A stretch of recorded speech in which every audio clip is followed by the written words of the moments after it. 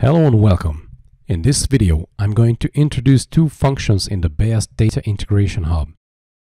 The first one is the Open Hub Templates button, and the other is the Automatch function in the Source Target Link window.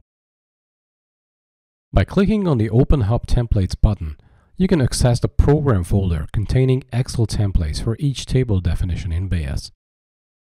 The first line in the Excel sheet containing each field ID is used to match the information from the Excel sheet. The second line stores the necessary information related to a field: the exact field name, description, data type, and possible values. Orange fields are mandatory. Blue fields are optional.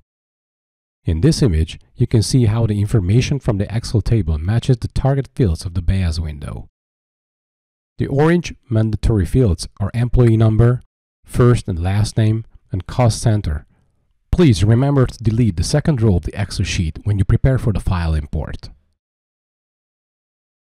Let's see how the new Automatch functionality works. The Automatch function is available as of Boyum 2020.09 in the Source Target Link window. When pressing this button, the system attempts to link the source table to the target table automatically. Therefore, the system checks if the field name or description matches the field in the target table.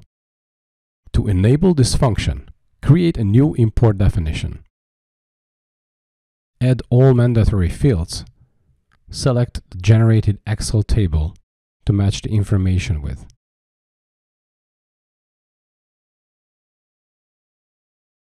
And then click Update. Click the Source Target Link button to open the linking window and press the Automatch button. Here, if an entry is found, the field is automatically linked. Fields that are already linked will not be changed nor deleted. Fields that are linked will be displayed in green. Fields that are not linked will stay in black color. Fields that are assigned more than once will be shown in red. And fields with an underscore in the name can also be matched.